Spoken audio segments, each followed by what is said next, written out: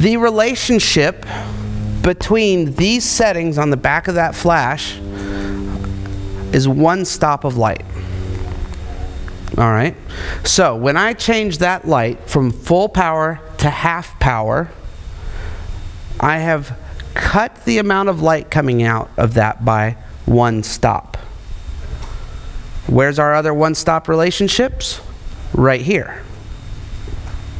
If I go from F8 to 5.6, that's 1 stop of light. If I go from full power to half power, that is 1 stop of light. Correct? So if I go from full power to quarter power, 1, 2, 2 stops of light, then I can make a change by 2 stops here. Wherever I make a stop of light change, whether it's via aperture or flash power, I change it by a stop there, I can change it by a stop here. Or if I look at that light and I go, you know what? I need 2 stops less light out of that flash. I can go and dial 2 stops less light out of that flash.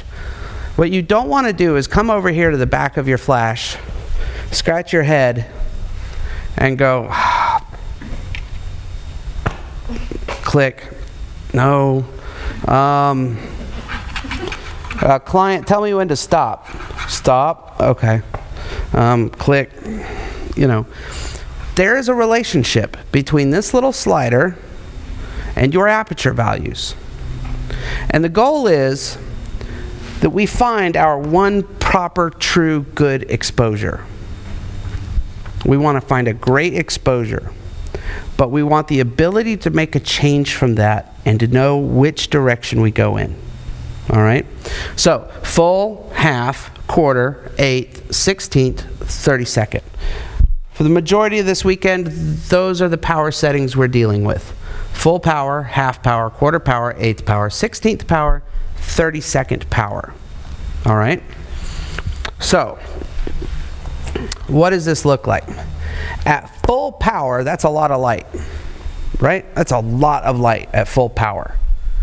And to make a proper exposure at full power, if I come in and hit you, Nick, with like full power from this flash, it's a lot of light. It's like all the light it's got on you. Do you think I need to shoot you at 1.8 wide open? No. I'm probably like, that's a lot of light. I'm going to bring my aperture down because it's so much light hitting him to make a proper exposure. So let's call full power F15. F16. All right? Let's call full power F16, hypothetically. All right? Hypothetical situation. All right? So we're at full power and I get F16. And let's just say hypothetically, that's a great exposure on you. All right? I've taken my flash. Whoops, I've dropped my eraser. I point this at you. At full power, bam. I fry your eyeballs with light. All right? And I take a picture and I look at the back of my camera. We're not getting into a meter yet. We're just chimping. Praying and spraying.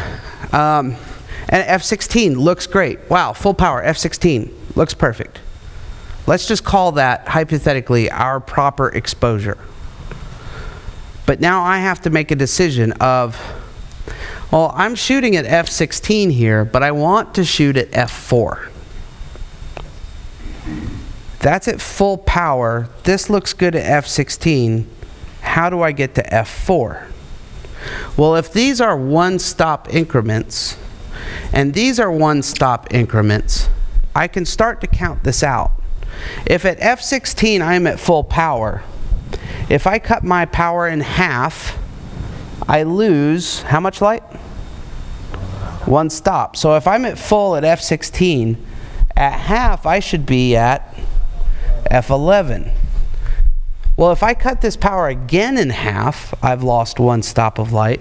So if I go from full to half, that I went to 16 to 11. If I go from half to quarter, I'm 8. If I go to eighth, I'm going to be 5.6.